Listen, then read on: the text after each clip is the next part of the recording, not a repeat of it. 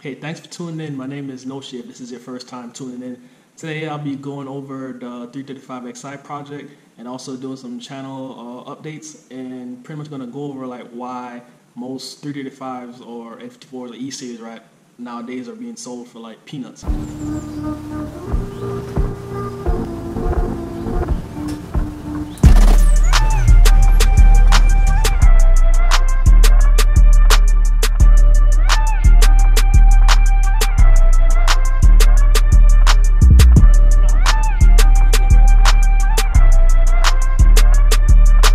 First thing, cheap N54s are usually in bad shape. The main reason why is the maintenance schedule is generally not being followed by the owner, like plain and simple.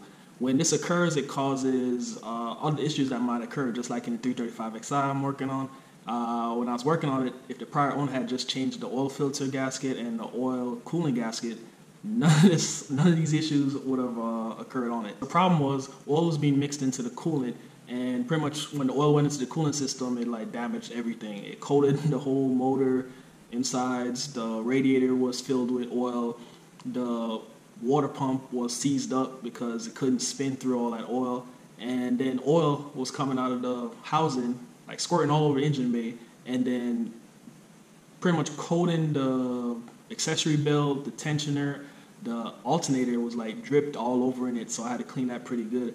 But all that stuff could have been averted if you just went ahead and just bought like a $5, $10, I say not even $10, like $20 in gaskets pretty much, and an hour or less of like going in and changing those two things.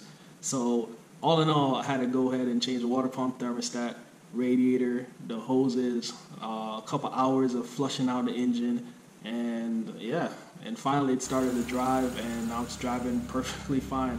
I had one issue where it was the boost cylinder was it buzzing, so it sounds like the car is like so it sounds like the car is farting or something. But yeah, if you've never seen it happen, this is a clip of how it sounds.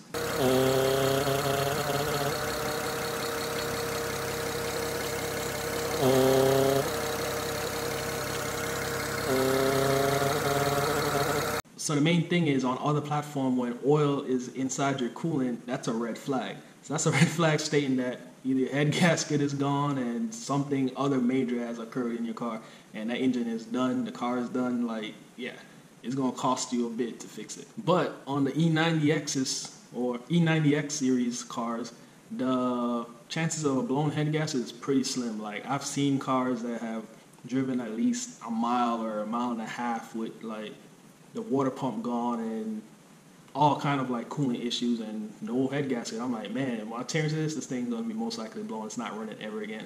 But it's completely fine. Like, hence why I've seen the chances of one of these cars having a blown head gasket is nearly slim to none. What is it? Nearly slim to nil. So most of the time you can pick up these cars for like cheap as heck, like $1,500, $2K or something like that. And all you have to do is have the good link on parts and do the labor yourself, and you can go ahead and get one of these things back up on the road. So that's what's pretty much I've been doing. So mainly I'm looking at, is the body clean, the interior clean, and is this motor able to run again or reliably or all that other stuff. Like, you start up, there's no knocking, nothing of the sort. But if it doesn't start, then yeah, the price drops again, because right there you're really taking a gamble. Because most of the time you might be thinking like a rod knock or something. If it's like knocking like crazy and you can't tell because you can't start the car, then yeah, that's a big gamble that I would take, but not for everybody. So my PSA of today is go ahead and make sure that your maintenance is on point, and the car will pretty much last you for a good while.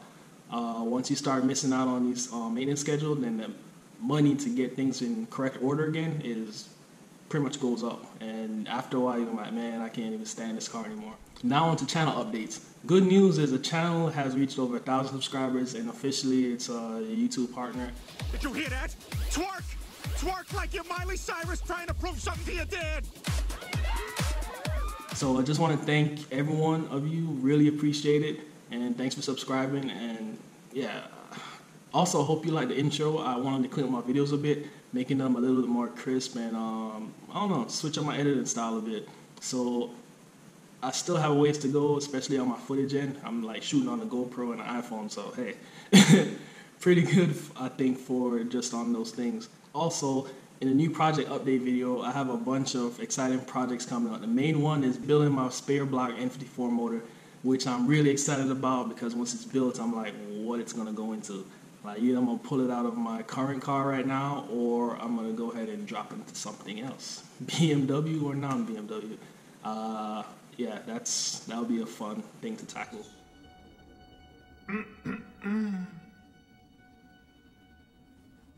So speaking of engines, a fellow YouTuber here in Florida has started his built engine project, and it's coming along pretty good. So if you want to go check that out, it's Spool Zone. Also, I created some t-shirts and such. If you're interested in supporting the things around here, you could go ahead and check it out at complex7.com. I have some more designs I'm finalizing. So I didn't want to just put like a logo on a t-shirt and be like, hey, here you go, my name on it. Like, nah. So I wanted to be like actual design where you feel comfortable in it, like something you would actually wear or even buy in a store per se. Also, I'll be posting regularly, so no more hiatuses or anything like that. And as always, forever grateful for all the support. And shout out to all the day one subscribers. You know who you are. Thank you, because during those early times, it was a struggle, like 5 people watching. But hey, thanks a lot.